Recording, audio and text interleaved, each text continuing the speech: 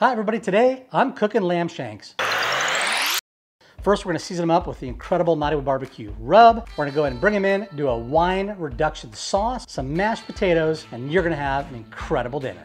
Let's get naughty with our Naughty with BBQ rub. We're smoking our lamb shanks with 100% almond and Cabernet wine pellets from Naughty with BBQ. I love the smell of almond Cabernet wine in the morning. For this dish, I'm doing a Zinfandel wine reduction sauce.